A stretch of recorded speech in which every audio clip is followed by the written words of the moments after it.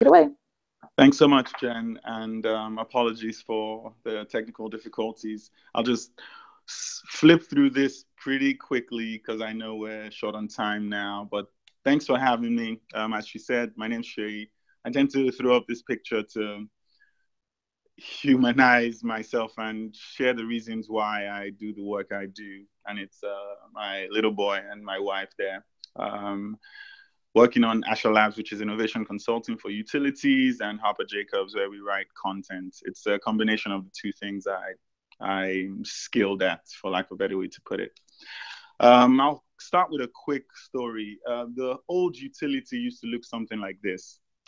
This house has a windmill to run the water into the main house. And for the most part, this stayed the same until Samuel Insull got into the game and did what corporations do, brought economies of scale to just improve pricing, because that rig you saw in the first slide there was pretty expensive to run, but aggregated businesses could be built that would supply power to many more homes than just the one facility that you saw there. And the very simplistic structure of the industry up until recently was power generation happened on one end, transmitted to your home. And just to take a quick step back, I'm not a designer, but a lot of the work you guys do is now impacting my industry. And this is as much an outreach to all of you as it is a quick primer on what you're getting yourselves involved in, so that we can all achieve the same goals we have, even though we're coming from different sides of this problem. Um, this image is a power station, the type of power station I worked at for a few years. And back to the point Andrew made in the last presentation, you had these power stations, one like this, the one I worked in, served about 400,000 homes in London. The data centers we're starting to put into the system over the next few years will require 50 of such power plants in the US alone just to run those data centers. And that's a bit of a problem because we're using diesel and natural gas in some of these places, which are not sustainable fuels, despite what anyone might say. And we still have some coal plants as well. The utility industry is a very complex system, and the next phase of the industry can be predicted if you think about this as a complex system. They bundle and then they unbundle. And the unbundling is sort of what's happening right now. The unbundling is happening at the same time as this grid is becoming a lot more connected. And the connection here just means the utility or whoever is providing you power now also gets signals from you in the form of data telling them when you need power, what you're using it for.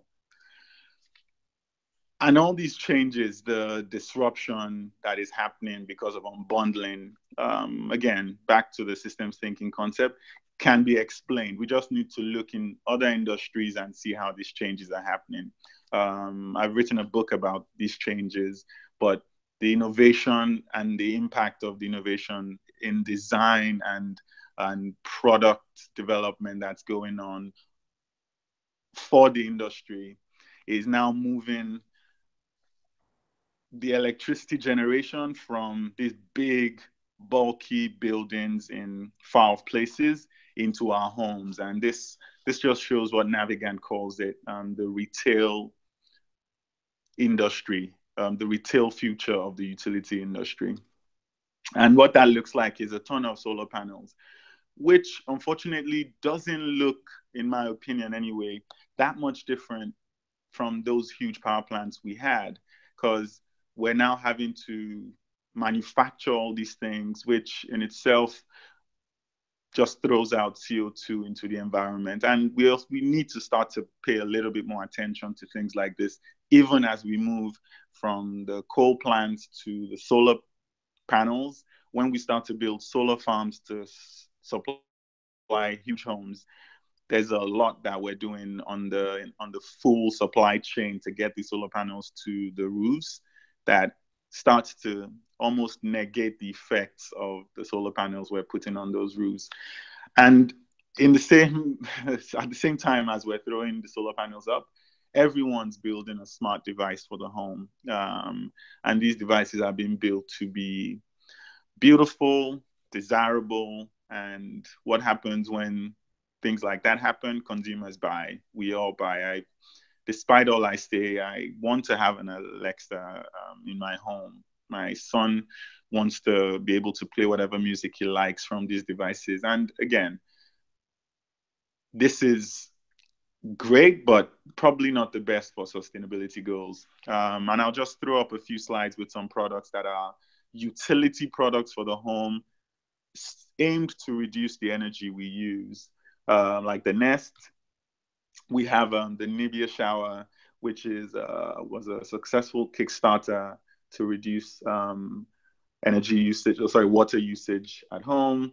We have this Wally Home leak detector to prevent leakage and notify early detection system for leakage, and just these smart plugs that reduce and switch off things when they're required.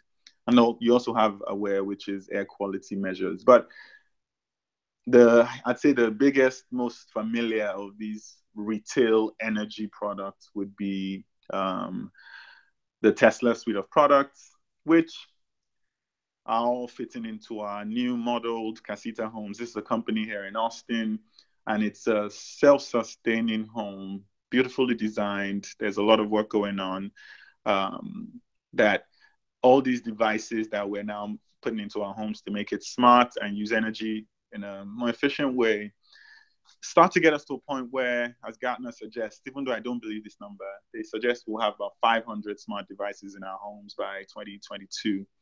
That is scary, in my opinion, because it's probably time for us to start to think about reducing some of these product inclusions in our homes so it doesn't get out of hand. And I put some rules here. You are the designers. I'm just throwing out for brainstorming here. Why don't we build products that are multi-purpose?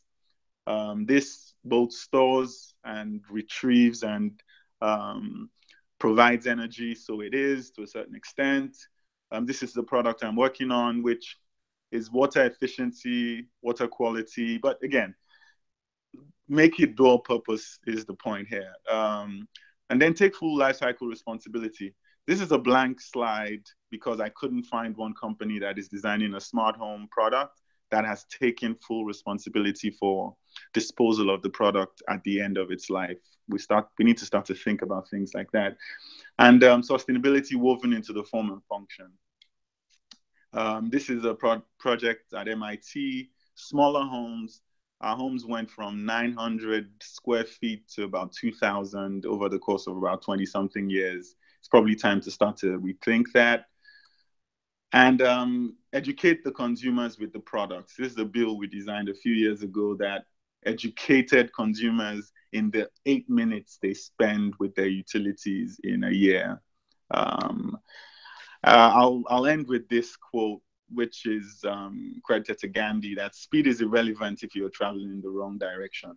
And we're really traveling fast. A search on Amazon shows 152,000 smart home devices. And at some point, that becomes unsustainable, even if those products are meant to make us a little bit more sustainable. So thanks. Sorry again, had to rush it, but glad to be presenting to you all today.